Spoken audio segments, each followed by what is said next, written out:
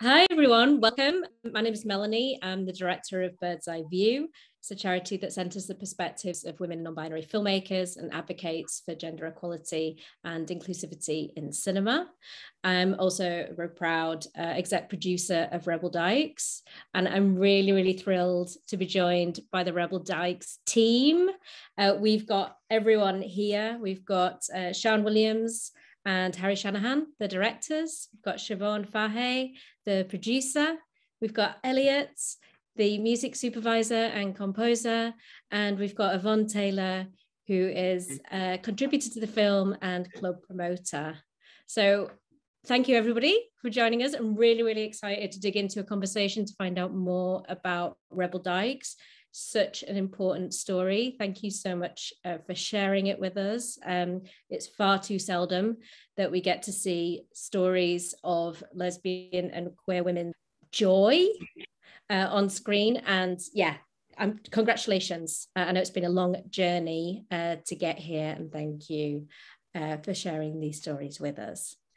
So I want to start by asking how you all met and how this project came off the ground. And Siobhan, let's start with you because you were there. I was indeed. I wasn't the only one here there. Ellyott was there too, Yvonne. But yes, so back in the 1980s, when I was a young kid, just about 18, I ended up in London, and I was living in this really exciting life, living in squats and going to fetish clubs and going to parties all the time and really living this amazing life.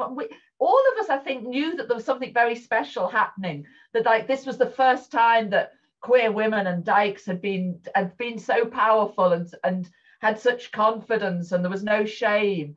And yeah, it was a brilliant time. And then the 80s finished and we all went off on our different lives. You know, I became a nurse, some people became artists or musicians and just went off on their lives. And it was like it had never happened. There was no books, there was no TV programs, there was about other aspects of LGBT life, particularly gay men, or and then the Riot Girl thing happened. And of course, that was when people sort of say that sex positive feminism started. And it was like we hadn't existed. So I would occasionally say to friends, you know, why don't we do something? Why don't we do something? And nobody did. So eventually I thought I might as well do it. And so it started off as an oral history project. I took a tape recorder and went to London and collected all my friends and people I knew and asked them to come and tell me stories. Oh my God, those stories were amazing. They were much better than I remembered even. And they came with them bags and bags of flyers and leaflets, which I scanned. So I started off with this presentation. I talked to Brighton and London and Manchester, and loads of people turned up. So I thought there's a real appetite for this. So I knew Sian because I'd been involved with Ladyfest, and Sian was in a band, Vile Creatures, that we put on with the Slits at Ladyfest. So I said to Sian, because I knew Sian could hold a camera, Sian, can you film me and can you stick it on YouTube? So Sian came along. And anyway, Sian, what did you say? Well, I was just blown away because this was like a whole history that I was already aware of and really into, and also personally identified with. So I just felt like I'd just been given like gold in my hands, basically. Me and Harri were in a band at the time, and we'd been talking about wanting to make a film together. So I brought in Harri, who's also from the queer DIY music scene. And it was basically just, this is the project, and there's no way this is 10 minutes. This has to be a feature. Like we just wanted to do the story justice. We didn't have any kind of grand ambitions that it would end up in a bloody cinema, like with everyone just seen it. So we weren't ambitious in that way, but more just, I don't know, just like super excited to just form this little trio and, you know, make this film. Yeah, that's what happened. So Sian knew about the mostly about the photography side of it and the music, and partly about the music side of it. So I was aware of some of the bands that had been around and was aware of sort of Dell's photography and stuff. And then when we started interviewing, there came all this other stuff, and it just bloomed in our minds into this really exciting story. So we just filmed these really long interviews, just trying to get as much information as possible, and then spent the next 5 years trying to piece it together into a film, you know?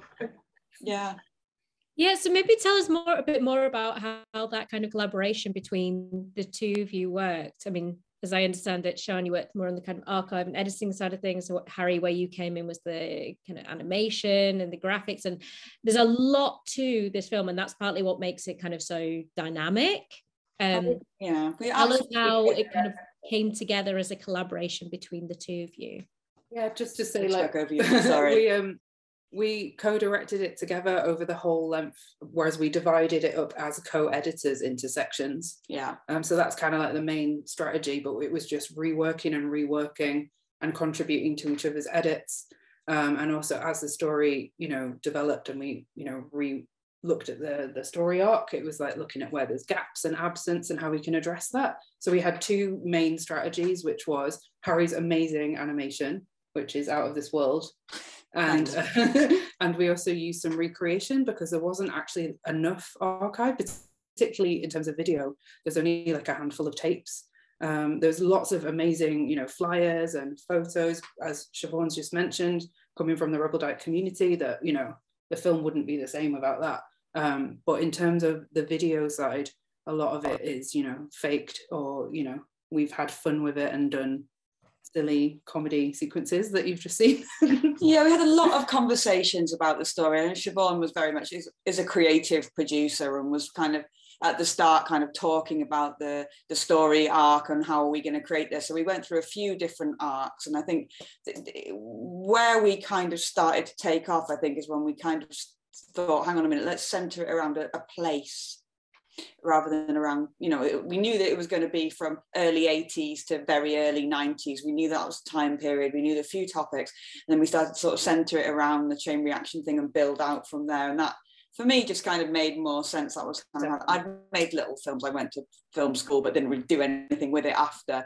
So I always had this idea of I want to make a film that doesn't have a narrator, that has many points of view, that's in this kind of really feminist kind of mode. So that's what we were kind of, basically we went in, we not only did we try and make a feature documentary, having not made any films before, but we also tried to do it in this really complicated way. It would have been much easier to just get someone to tell everybody what was going on, but oh no, we weren't going to do that, were we? But it was in the style of what the Dykes would have done themselves, just like they would get the roll of bin bags out to block out the light at chain reaction. We were doing the same to like do the interviews. Yeah. So it's we didn't really have any money, so we just kind of did whatever we could think of, really, and eventually it happened, but that's why it took ages, for sure.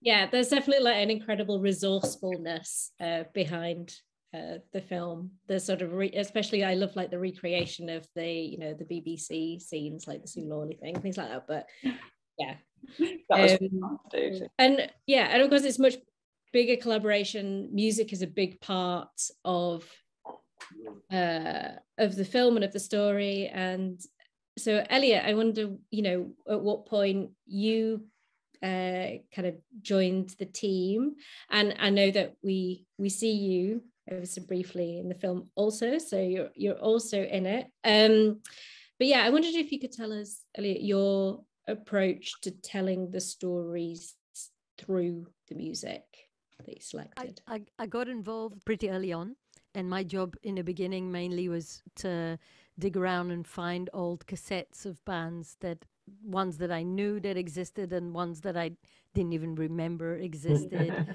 and asking friends and friends of friends and passing the word around that we were looking for songs and bands of that era, and that mostly were never released in any shape or form. So some of them were actually recorded with a boombox in a kitchen, and some of them were from rehearsal rooms, and some of them were actually recorded in proper studios, but never released. So I just gathered all the stuff, and a lot of it I mastered in my studio right here, from old cassettes that were sent all over the world, and just trying to find the best songs and sending them to Sian and Harri, and just trying to sort of piece together the best sort of mosaic of the era, and as it progressed, like the 90s, and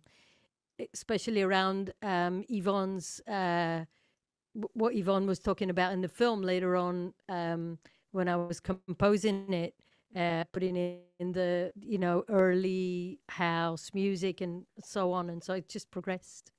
You did a great job mastering all that stuff and kind of composing where there was gaps where we didn't have any music that we had permission to use. And I was like, but we need some house, but we need some this, but we need some that, but now we need some spy music.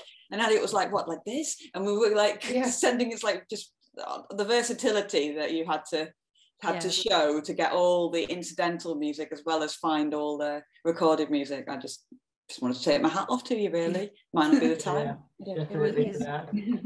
And the bands are so good. I mean, they're so lost, and of course, but some of them really pop, don't they? And you know, I love hearing them again. And it was great doing the research and listening to these bands and digging them up, and yeah, right until like the last few weeks of the filmmaking, Ellyott was still adding music that knew from cassettes. As you remember, Ellyott. Yeah. So that was the whole stage of finding the music of the era, and obviously trying to find as many bands that never got their proper, you know, due, that nobody heard, and then the original music. I sort of wanted to incorporate my memories of the time. And the music that we had in Chain Reaction, which was a really, really brilliant mixture of early house and some hip hop and some new wave and some punk, like it was all mixed together. So I tried to do that with the original music, and then we'd send it off to Sean and Harri, and we'd sit for days. I mean, it was COVID time, and it was really lovely to just sit in the studio all day. The longest Zooms ever, and just work with them. Yeah, I think you and me spent 6 hours on Zoom one day, didn't we? Just like placing all of the music, making sure that I had it in the right place for what you'd composed. And yeah, I'm sure there are easier ways to do it, but we had that was fun. That was one of I'm not sure they're nicer though. That was really good fun. Yeah. And I mean, in a way, I was composing my memories, and I think this is one of the greatest things that can ever happen to a musician, that you get a chance to compose music to your memories like 30 something years later. It's a real gift. I'm really grateful for that. Gift to us telling the story as well, that we had.